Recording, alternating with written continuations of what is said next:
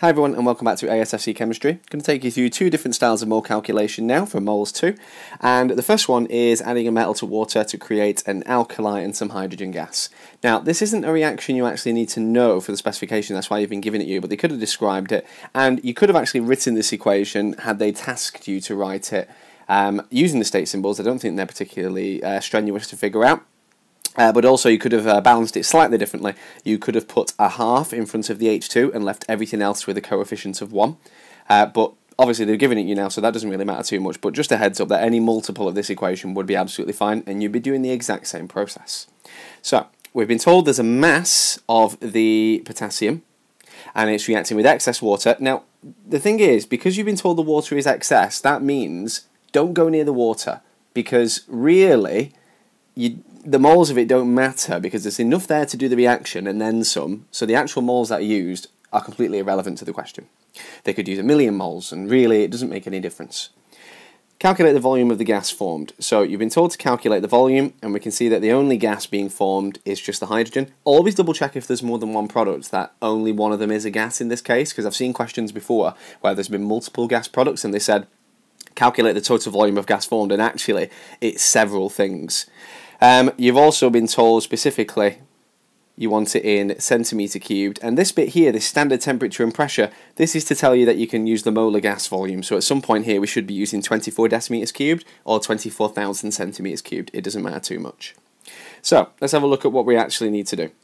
So to start off with, we've got information for the potassium, which is really crucial. What we've got here is we've got a mass for the potassium, so we're over on this side over here. So straight away, considering I know long term I'm going to be over here with the hydrogen, I can start with the potassium and then use the foresight to look forward and see that I'm going to be moving through, using the stoichiometry, using the balancing of this equation over to the hydrogen here. Now the reason that I know I'm going to have to do that is I don't actually have any information really for the moles of the hydrogen, and one of the other ways to find out the moles of something as a product is to use the known moles of completely used reactants. And that's exactly what I've got here. I know the mass of potassium which reacted with excess water. We've been told that that potassium has reacted. So I'm going to figure out my moles of potassium. It's going to be nice and clear for you here. So we've got a mass divided by an AR value. I'm using AR here because it is a metal and therefore you do just use the AR value. So the mass value there is 0.2346. That's given to me by the question. And just like your eye colour and your hair colour matches you, we've got to use information that matches the one material. So now I've absolutely only ever got to use this particular mass value with the AR value for the potassium. So the AR value for the potassium from your OCR periodic table has got to be 39.1. You've got to make sure you use that one.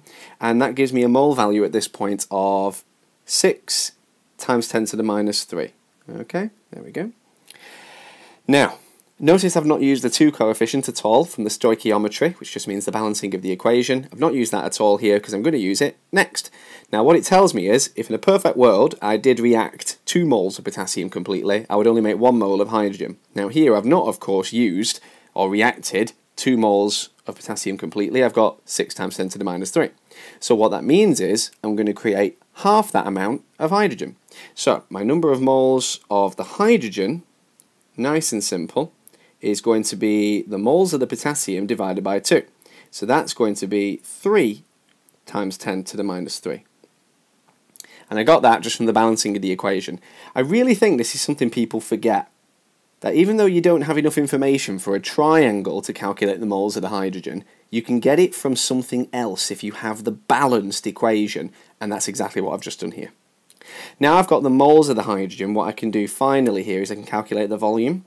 So the volume is going to be the moles times the molar gas volume.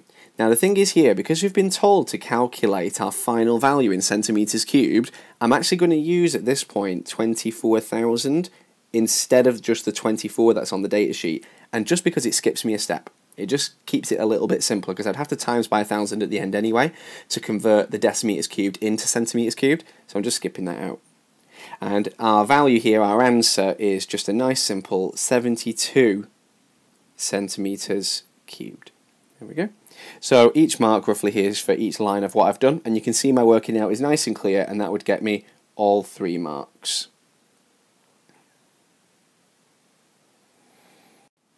Okay, up next now, we've got a really classic example of one of those questions where you have an amount of moles that are used in a titration, and you've got to then do something to that number to make it the moles in a complete solution.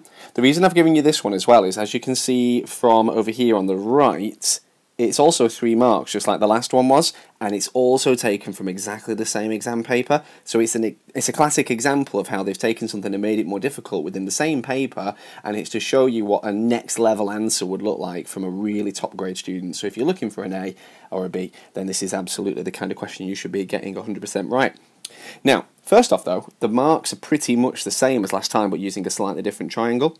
The student was given 400 centimeters cubed of aqueous ammonia solution. The student was asked to determine how many moles of NH3 had been dissolved to prepare the solution. Not even a mass, just the moles. How many moles were used to make that solution of 400 centimeters cubed? So it's 400 centimeters cubed of ammonia. The student titrated 25 centimeters cubed, there we go, and found that it reacted with this volume, 32.5 centimeters cubed, of sulfuric acid. You can tell it's a recent question because it's got an F for sulfuric instead of the old pH. The equation for this reaction is shown below. Fab. Now really for this question as well, what's nice about it, as with most titration questions, you don't actually need to look at this bit just here at all. You're just really concentrating on the ratio on the left hand side, and we can see that that is clearly 2 to 1. Calculate the amount in moles of the NH3 in the original 400 centimeters cubed solution. Now, again, just like with the last question, really what I need you to get in the headspace of thinking is, I'm not starting over here automatically with the NH3. I should be starting over here and working my way across to this, okay? And the excellent thing about knowing how to do that is you've got the volume and concentration for the sulfuric, so you've got more information for it. So your starting point, you could say, if you're looking for a rule or something to get you started with these questions, is look for the thing that you've got the most information for. And if you've got any 2 pieces of information from a triangle, you can calculate the missing third. Now, the other thing here as well is some people could argue, well, you've got the volume for the NH3, why can't you just use the gas triangle then? Because you just need that 24 value then, don't you? Look at your state symbols. We've got aqueous in here for the NH3, so we can't use the gas triangle because it's not a gas. So we need to stick with what we've got.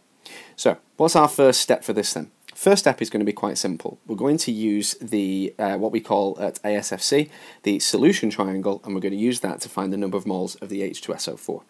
Now, solution triangle is going to be moles equals concentration times volume. Now, your volume here as well, can I just make a plea that you double check you've got this divided by 1,000, because that's got to be in decimeters cubed, because your units for concentration are moles per decimeter cubed, and otherwise you won't get an answer that's in moles. And at this point here then, our value, I'm going to put it in standard form as well, which is what the actual mark scheme for this one showed us when I checked it, which is 3.25 times 10 to the minus 3. There we go.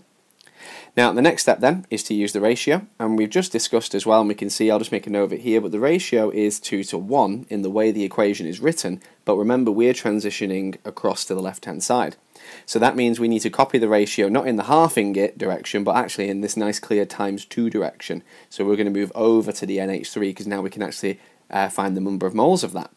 So our moles of the NH3 are going to be the moles that we've just calculated times 2. And so that gives us a value of, at this point, 6.5 times 10 to the minus 3. Now, this is the bit that some people then get thrown on, but remember, this would only be for the last mark, so it's not the end of the world if you find this the most difficult part. This 25 centimeter cubed of the NH3 that's reacted, because they tell you here that they found, the student titrated and found that that amount of NH3 required that amount of sulfuric acid. That is, as I described to you in lesson, it's like one slice of the pizza. And here at the top of the screen, just have a quick look, that is our whole pizza. So what we now need to do is take the moles we've got here in the 25 and find out how many moles we've got in the 400. So what we need to do is we need to go on a journey. When we go on a journey, we times by our postcard. So our postcard is going to be the 2 divided by the from. So the 2 is the 400, like you write a postcard, to such a body from yourself. And we're coming from the 25. So we're going to do that just under here.